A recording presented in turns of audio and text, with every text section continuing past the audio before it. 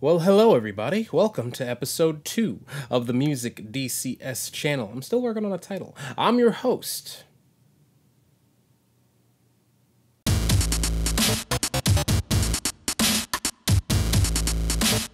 Previously, I talked about how the 1 and 6 chords are constantly used in all sorts of minor key songs.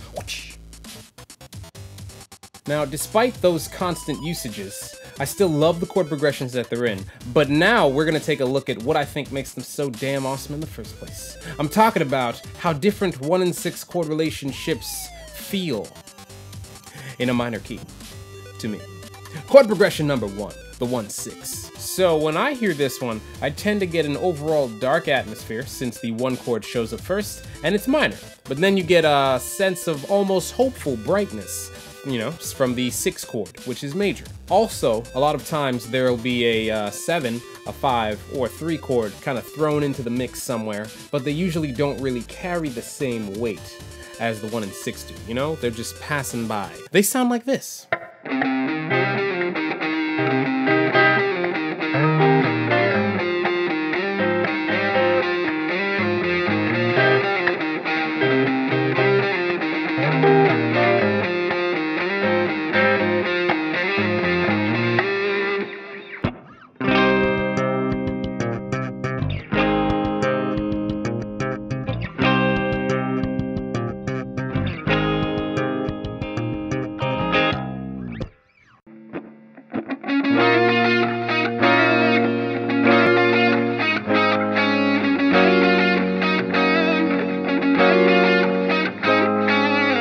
Chord progression number 2, the 6-1. Ooh, very different.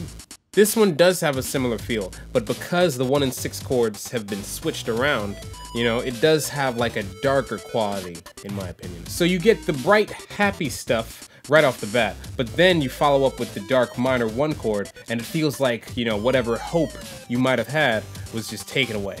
You know, it's like the deep sea anglerfish of chord progressions. They're in songs like this.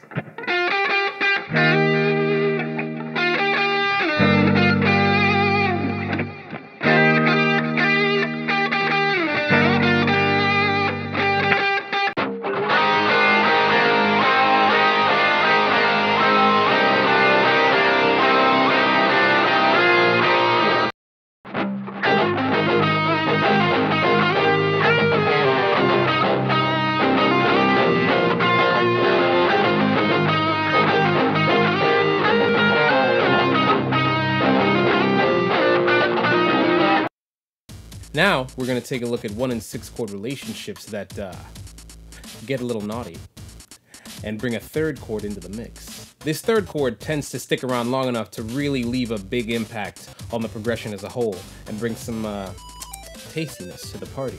Chord progression number 3, the 6-7-1. So this one sounds like it takes the 6-1 and gives it a lot more tension or buildup because of the 7 chord in the middle. So you've got that 1, and then the 2, and then the 3. They're in songs like these.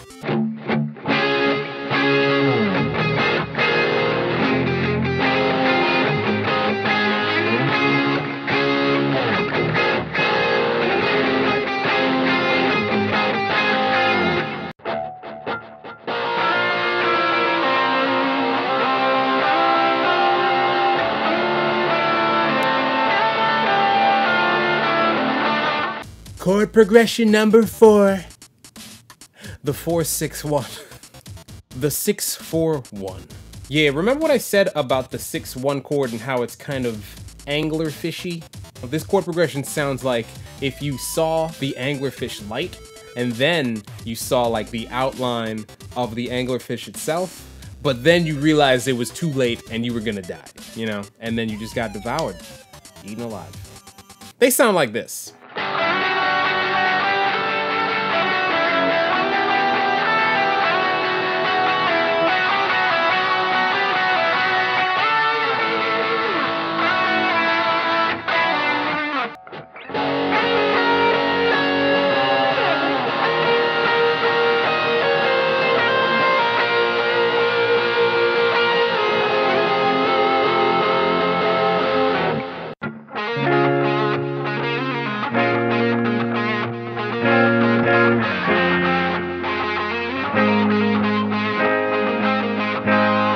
Chord progression number 5. Chord progression number 5. The 4-6-1. It tends to not really be as cool as the 6-4-1, but it can pack some power since the 4 chord comes first, you know? Gives it some dark oomph to start off the progression with. The anglerfish is still kinda sorta there, but it's in the form of this minor chord sandwich, you know?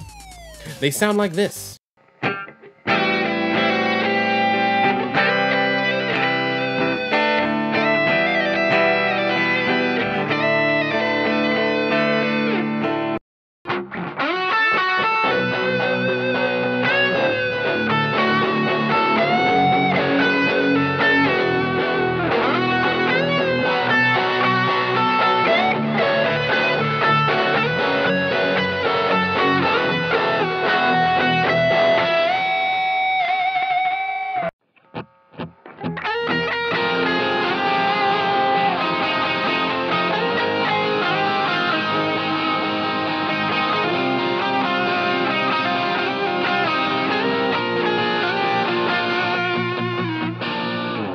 As I've said before, these are some of my favorite chord progressions to hear, but here's the problem.